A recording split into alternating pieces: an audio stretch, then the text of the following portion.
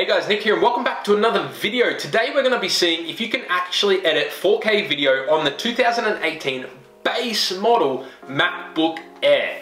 And to save you guys watching the whole video, you can, and it's surprisingly good. Like, seriously. So if you've been following the channel for a little bit, I posted in the community section a couple weeks back saying that for financial reasons I had to sell my MacBook Pro. So basically I sold that, bought this with some of the money, and then put the rest into savings.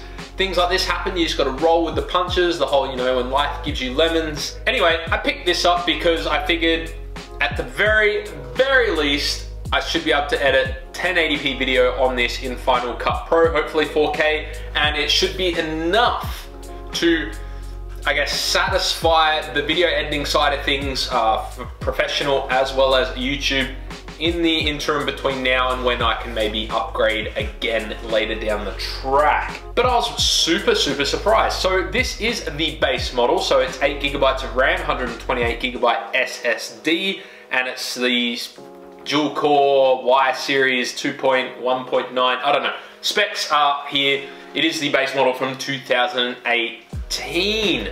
Obviously I edit in DaVinci Resolve for the majority of my professional work.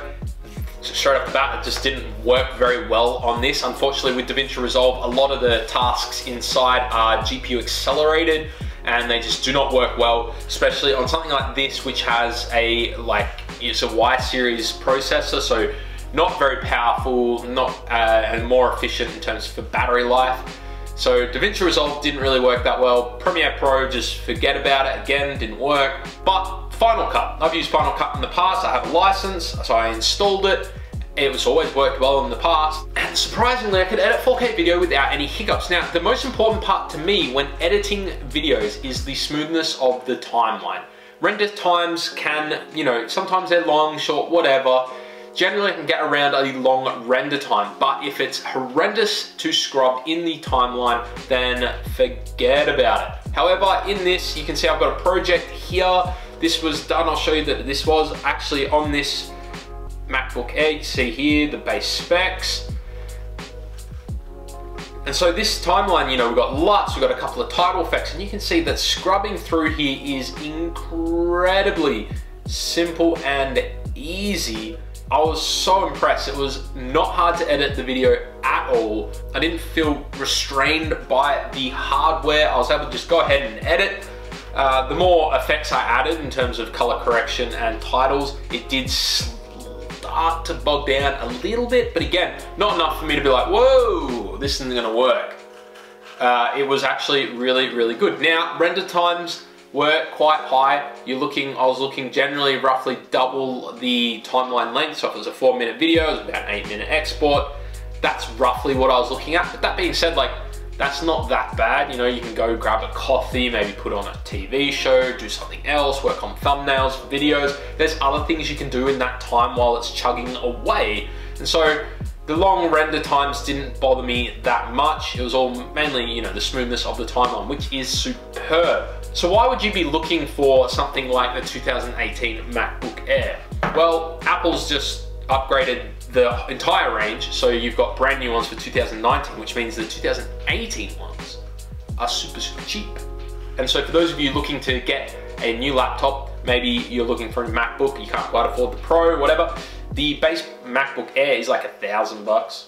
It's like cheapish, I guess, for a MacBook. And obviously, you know, you're gonna choose MacBook if you want the Mac OS. They're obviously, I know, keyboard warriors, there's Windows laptops with better specs, less price, we get it. But I think like this was really cheap, and there, you know, there's a few drawbacks, like 128GB SSD, that's just not enough. So I'm using a portable SSD like the Samsung T5 ones. That gets me through with video editing.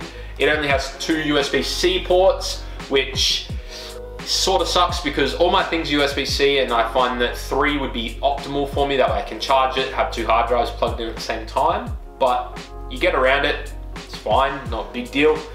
The biggest issue I probably have with this MacBook Air is the fans. Like, using the MacBook Pro 15-inch, I thought the fans were loud on that thing when using graphically intense stuff, but when rendering on this, like, I was watching telly, like, just in the other room, I was like, what the hell? Like, I thought a plane was taking off or something. Like, it was loud, like proper when you consider that this thing is meant to only have like one fan, it's loud.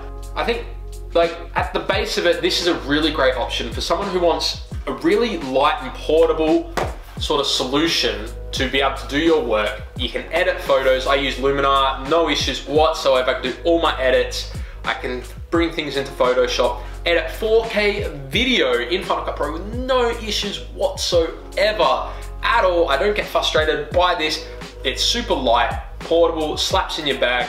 Great if you have a beefier setup at home. You know, what's the point of having like an iMac Pro or a Mac Pro sitting at your desk at home, something you spent like $5 grand on, and then you're gonna go out and get a MacBook Pro because sometimes you travel a lot and you know, you wanna take something powerful. What's the point, right? If you can get away with something cheaper that still does the job, why not? And I think this is where this is a great option. For those of you looking to save a little bit of money like I was, but also want to be able to get the job done, the 2018 MacBook Air, really great value for money, especially right now, because you can edit 4K video. And I think, you know, if you're starting a YouTube channel, it's a good option.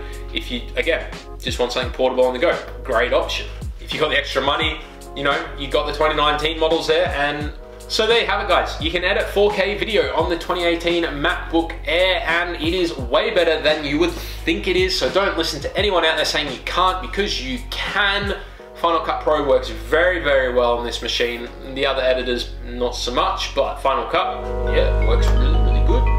Anyway, guys, that's it for this video. See ya.